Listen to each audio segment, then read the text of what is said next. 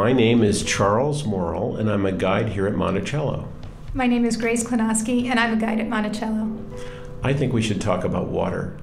I mean, when you think of it, why would you build a house on a mountain? That has some real problems to it. Water supply was a constant struggle at Monticello.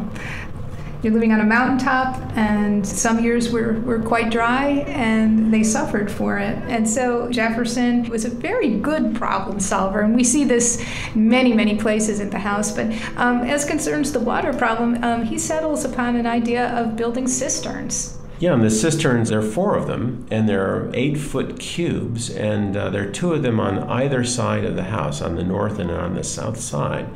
They are actually used for storing rainwater.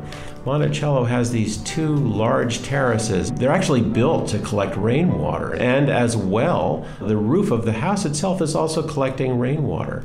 It's particularly interesting to watch the way the water collects off the 2 terraces. Jefferson, he designs a zigzag roof. Yeah, well, there's a paneling between the roof joists, if you will. This zigzag design helps with the collection of water, and the water, of course, then goes into gutters and then into the cisterns. In typical Jefferson fashion, he calculates the average yearly rainfall, and he records this in his personal records, and then he's also measuring the surface area of the roofs and the terraces, and he comes to the conclusion that 4 8-foot cube cisterns would allow the house to gather an average of 600 gallons of fresh water per rain day.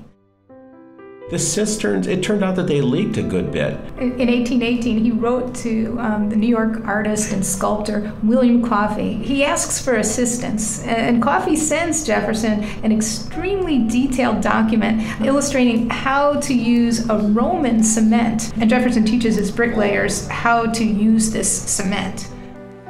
So fast forward to now, the foundation decided it would be a great project to reproduce some of these pumps so that we could actually draw water up from the cisterns. The pump bodies themselves were made by Gaston and Wyatt here in Charlottesville, where I spent many, many years. And while there, I developed an interior mechanism that would allow the pumps to actually work. People actually use them, our gardening staff using the pumps. Someone will come along early in the morning, one of the wonderful garden staff, and fill up a bucket.